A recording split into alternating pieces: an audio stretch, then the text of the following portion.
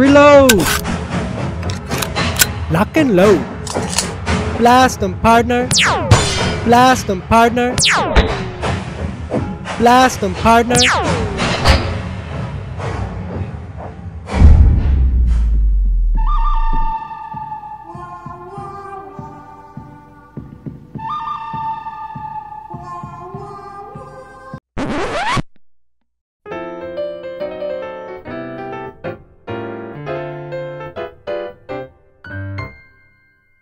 Here's how you play the game. First, power on the blaster using the safety switch.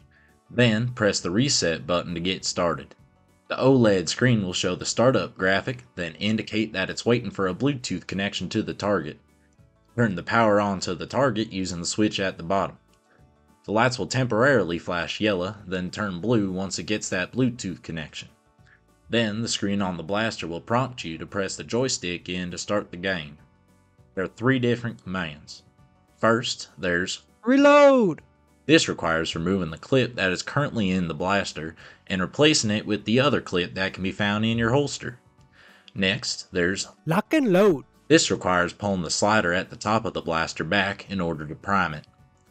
Last, there's Blast them, partner. Here's where you take your aim at the target and pull the trigger. A laser pointer on the blaster will indicate where your shot has landed.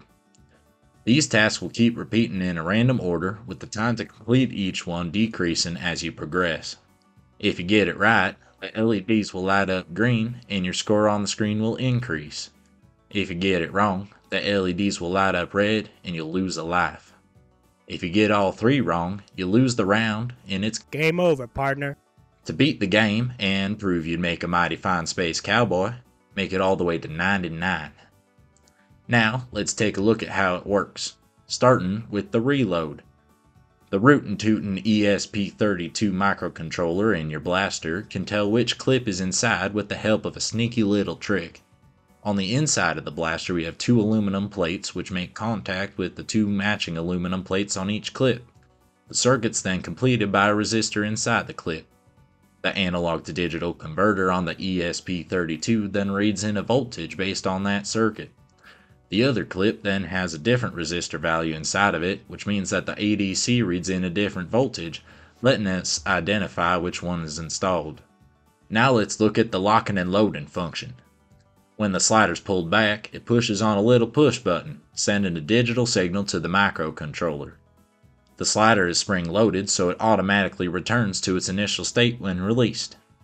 Lastly, let's see how you blast them, partner. When you pull the trigger, it contacts a spring-loaded push button, sending a digital signal to the ESP32 and turning the laser pointer on so you can see where you aimed. Then, an IR emitter sends out an encoded message, sorta like a smoke signal, to the target. If you hit the target, it reads that message, then talks back to the blaster over Bluetooth to indicate a successful hit. Now remember, only you can prevent space invasions.